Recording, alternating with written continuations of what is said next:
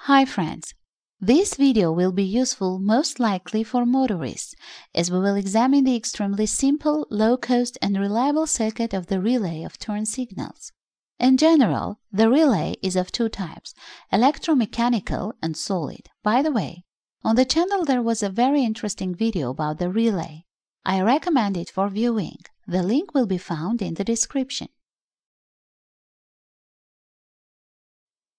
The most basic drawback of a conventional electromechanical relay is that contacts will burn and damage after some time. It is possible they are sticking to each other even if the relay is new.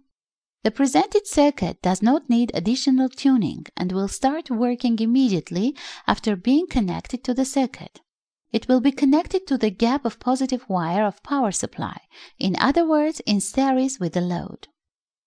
The circuit will work well, literally forever, and it will cost much less than the ready version from the store. I also created a printed circuit board. The link will be in the description. If you assemble circuit on it, then you will not get any problems. But if home PCB technologies are no longer satisfactory or costly, you can always order quality and beautiful boards on the GLC PCB website. This is one of the leading factories in the market with many years of experience. The quality of products is guaranteed.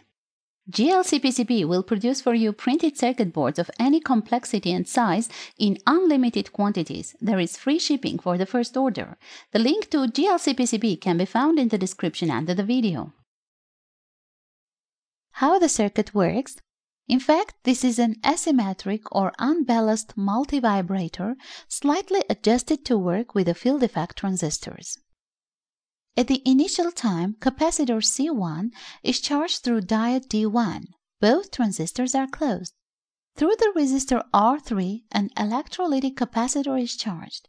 After some time, the voltage on this capacitor gradually increases to a certain value. As soon as it is greater than the voltage of unlocking the transistor VT1, it will open. Through open transistor, the voltage will go to the gate of the field effect transistor. As a result, it will instantly work, commuting the load. Roughly speaking, the field effect transistor is a usual switch which is controlled by a generator circuit on a low-power transistor. After switching, the right plate of the capacitor will be connected to the ground, and the left one through the emitter junction of the first transistor to the pulse, that is, the capacitor charges in reverse polarity. Charging current of the capacitor will keep both transistors in saturation state. In this mode, the transistors are fully open and the efficiency of the circuit reaches its apogee. As the voltage on the capacitor rises, the charge current will drop and the transistors will exit the saturation mode. In this state, the switching transistors will heat up.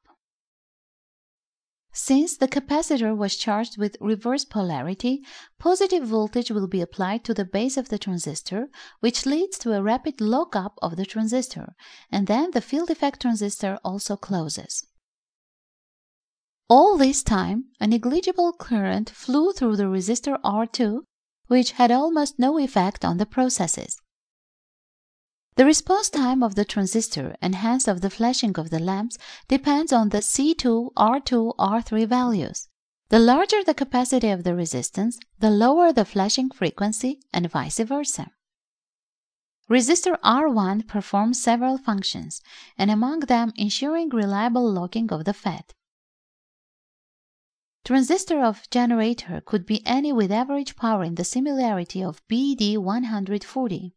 The choice of the field effect transistor depends on the power of the switched load. Perfectly fit transistors from PC motherboards, but I put the IRFZ44 as the most popular option. With such components, the circuit can commute loads with a power of up to 100 to 150 watts, and the transistor will most likely need a small heatsink. At a power of about 50 watts, the radiator isn't necessary. If the load is small, for example an LED lamp, then instead of the FET can be used a bipolar transistor of reverse conductivity. The circuit will look like this. Just in case, I drew a printed circuit board, although everything can be assembled on a breadboard. A link to the board can be found in the description. Friends, this video has come to an end. If you have questions related to electronics, you can always ask them in our official group. A link to the project archive with the circuit and PCB, as well as link to ready-made relays of a similar type, can be found in the description under the video.